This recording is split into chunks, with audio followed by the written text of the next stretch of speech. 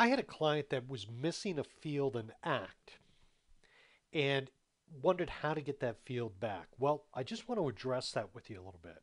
First of all, ACT comes pre-installed with a number of fields or layouts already in it. So if you come up to the top and click on this drop down, you'll see a whole series of layouts. Now I have more than what you'd see because I've worked on this for my training to add some things. But if you first come up here and check out some of the different layouts, you might find that the field you're looking for, if it's a standard field like phone number or email address, is most likely somewhere in ACT in one of the layouts. So if you need it really quickly and just on occasion, you can find it that way. However, if you want to add a field to ACT, there's a few things you have to do to accomplish that.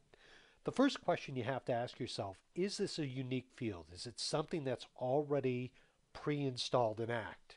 And if it's not pre-installed, the first thing you have to do is come up and click on Tools, and then you've got to come down and click on Define Fields and create that field. Now, I'm not going to show you how to do this in that tutorial, but I just want to note that that's how you do it. That's a starting point. So let's say you want to put a field in ACT for the name of your contact's pet.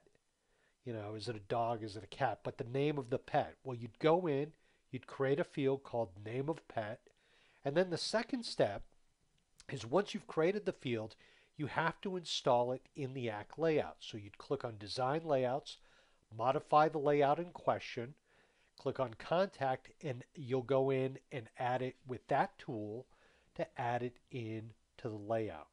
So this is a little bit of oversimplification on how to do that, and I'm not really addressing some of the other things you need to consider, but that's just a simple overview of what you need to do. If you're an ACT subscriber to their subscription plans, this is something that technical support can help you with, or if you really need assistance with this, there is some thought you want to put into how you do this and maybe the kinds of fields you put in, and I always recommend working with a certified consultant, of which I'm one. So you can always reach out to me.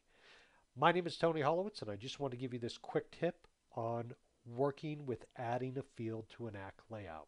Thank you very much. Have a great day.